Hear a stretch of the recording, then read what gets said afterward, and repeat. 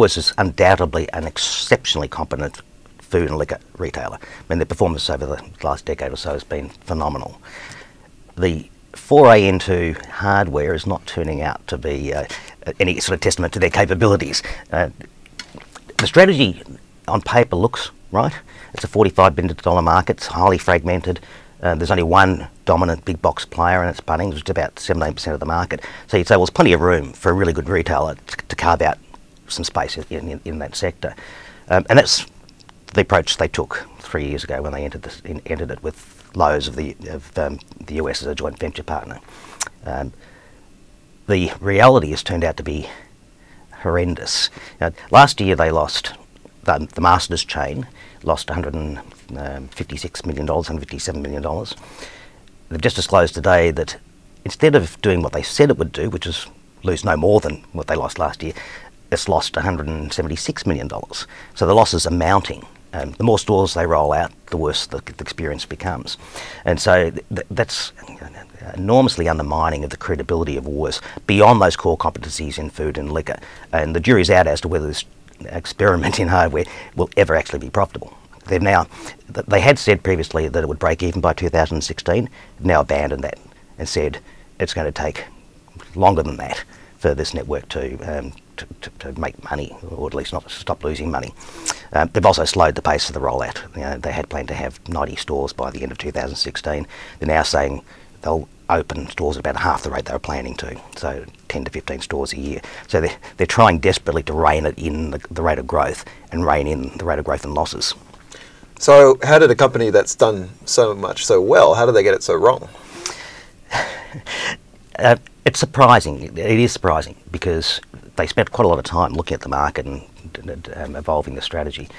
Part of it was their joint venture partner Lowe's. Lowe's has a third of the joint venture, Woolies 2/3, is a North American retailer. So last year they fessed up that part of the problem they had was that Lowe's hadn't appreciated the difference between Northern Hemisphere and Southern Hemisphere seasons, so they had the wrong stock. Part of it's where they pitched the offer. They tried to differentiate their stores from Bunnings, so they went upmarket of Bunnings, had less of a kind of traditional hardware offer, added white goods and carpets and kitchens and all the rest, which is what happens in the States. As it turns out, tradies and hardcore DIY people prefer to go into stores which have really dense hardware offers so they can get whatever they want. And Masters has found out that it actually wasn't servicing people's requirements. So one of the changes they're going to make is to have more hardware, which seems logical for a hardware store.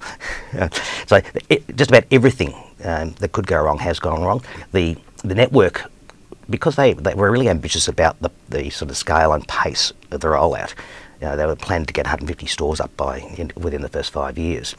So they just grabbed land wherever they could, quite opportunistically. Which sounds kind of logical. If there's land available for the sort of store you want, you'd grab it. Except that what's happened is, of course, you've got stores in the wrong places in terms of the supply chain. So they've got a very inefficient supply chain. Just about everything that you could mess up, they've messed up. Whether they can fix it or not, I think is the really interesting question. They've got a new MD in the business, a guy called Matt Tyson, who's spent a couple of decades in home improvement and hardware in the UK and Europe. He was only appointed at the start of the year, so one assumes that this latest rejigging of the strategy flows from his initial assessment of what's wrong with the business and what it'll take to fix it, and how long it'll take to fix. But there's so much wrong with what they've got. It is clearly going to be not a 12-month fix or a 24-month fix. It's more like a 3-5 year fix. That's remarkable, and I'm assuming that will bring considerable pressure on them to do something, because they said last year that they could, that it could become profitable soon. It's the size of the numbers which is kind of unsettling. They've lost in that business $333 million in 2 years, and clearly they're going to still be losing money in 2 years' time, given that they won't commit to a 2016 break even. If I'm a Woolworths shareholder, and I'm not, but there are plenty of Woolworths shareholders already anxious about this experiment in hardware. Once the losses get beyond $500 million, and they will, by the look of it, and they could get significantly north of $500 million, I'd say, please, just stop it. We'll take our medicine, write it off, and go back to it, doing what we know we can do. So they're going to have to show some progress, and they'll have to show some progress over the next 12 months. If they have to put out an announcement like this in 12 months' time, where the losses are even greater than expected, and their strategy has to be refined again, that could have quite unpleasant consequences for the board and management of Woolworths.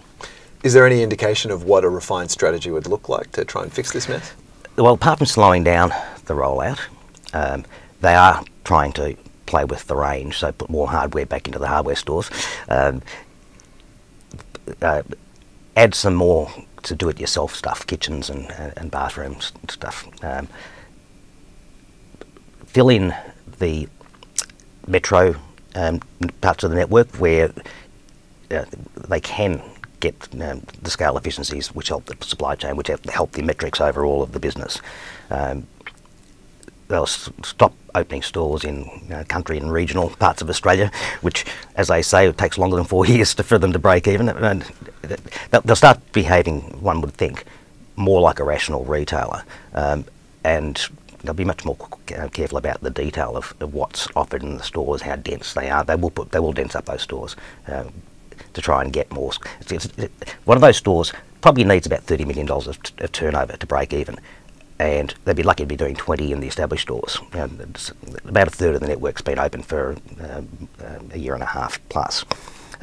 And in a good retailer would normally expect a store to break even in after 18 months, 2 years. So when you look at it, clearly they've got to do a lot of things to get those stores from a $20 million turnover to a $30 million turnover.